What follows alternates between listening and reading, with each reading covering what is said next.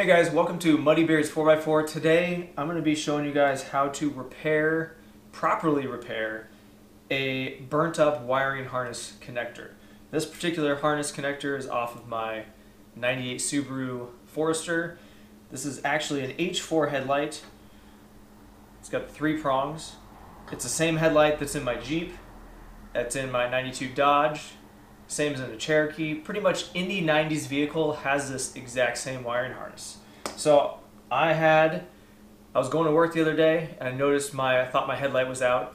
When I got to work, I just looked at it. It was so dim. It was just barely on, just a little bit.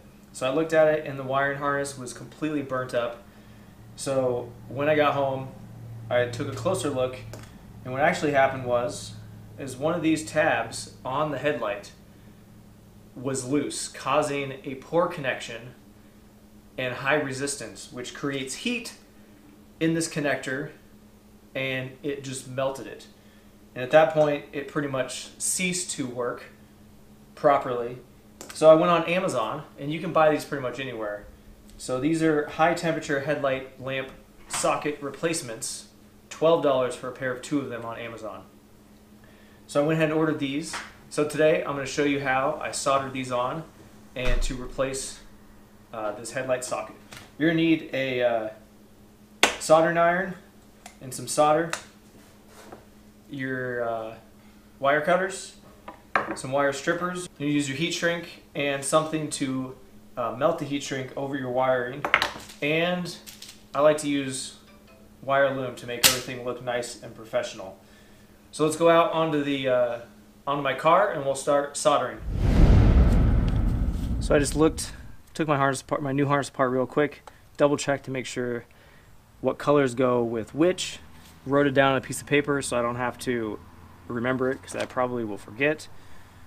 And then I can put this cover back on here.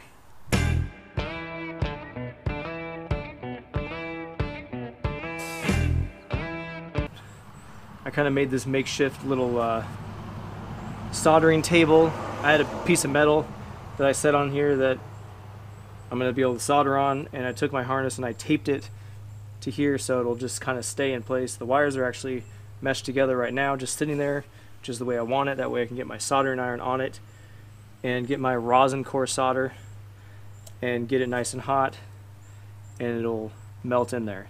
Make sure before you start you put on your heat shrink, because if you start and don't put your heat shrink on, you're kind of screwed because you won't be able to put it on afterwards.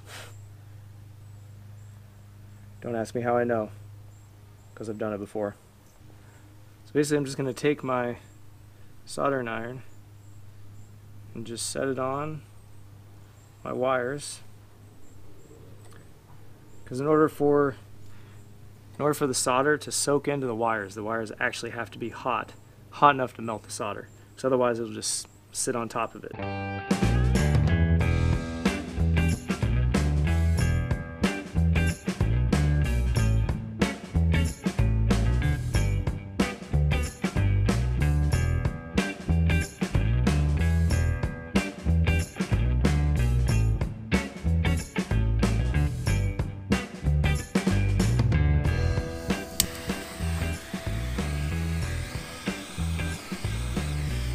So the heat shrink, I'm using a butane torch. Just gotta be super careful because it gets really, really hot and you can burn the wires.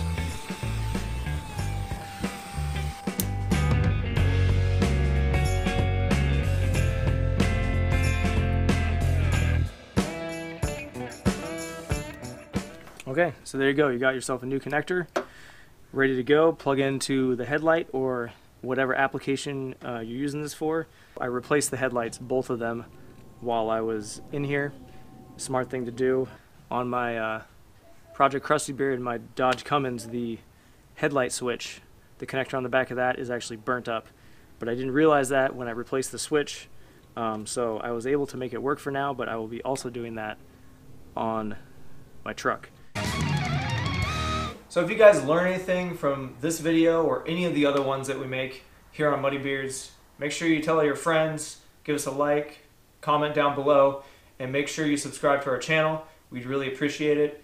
And also we got Instagram.